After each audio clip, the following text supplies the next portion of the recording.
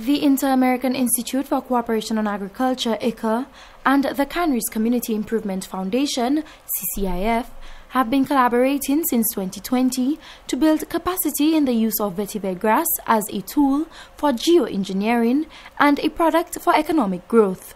To this end, the Ministry of Agriculture has partnered with IICA to provide drone safety training to members of the Canaries Community Improvement Foundation in preparation for the drones recently procured by IICA through the Caribbean Biodiversity Fund to monitor the use of vetiver as a rehabilitation tool.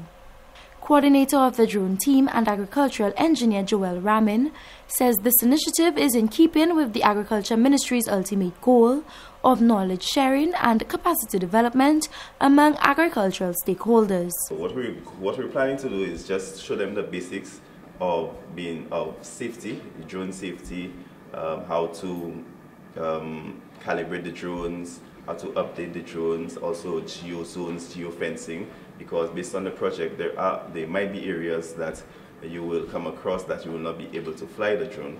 So we want to teach them, how to deal with these things, and we'll also show them the importance of having a pilot, a co-pilot, and different team members, the importance of the filling the forms, because the agricultural MOA, for short, MOA drone team, we always keep all our forms so that we can be aware of the flights we have. So we want to show the CCIF group the importance of keeping documents and records. National Specialist of the IICA delegation in St. Lucia, Brent Theophil, explains that the plan moving forward is to use drones provided under this initiative to continuously monitor the specifically designated sites to determine whether the installation of the vetiver grass was effective. This is a really good example on looking at how technology can be used to support key interventions in agriculture. We know that ecosystem-based adaptation practices are very effective in supporting livelihoods and supporting the rehabilitation of degraded or vulnerable ecosystems. Using these drones in the process of evaluating this, conducting the assessments, and being able to progressively look at improvements to those targeted areas is very valuable to confirm the effectiveness of initiatives such as this and to encourage them as suitable tools for other communities and other territories in the Caribbean. According to the technical coordinator of the Canaries Community Improvement Foundation, Elijah Shilmine, the training will enable the validation of the interventions that have already been carried out, as well as future work utilizing vetiver grass for slope stabilization and for the rehabilitation of degraded areas.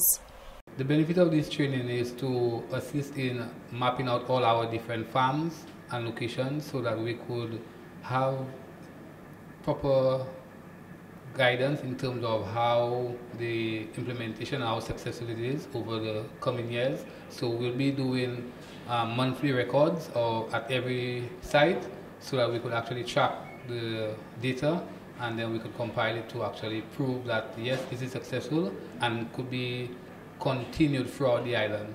For that, we are suffering for a lot of sedimentation loss on the island, and it's affecting our entire coastline. So definitely it is something that is worthwhile and would be a great benefit in terms of information for our future benefit of our coastlines and our marine life.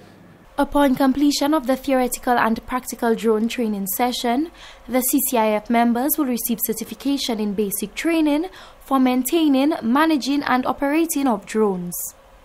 From the Communications Unit of the Ministry of Agriculture, I am Lucia reporting.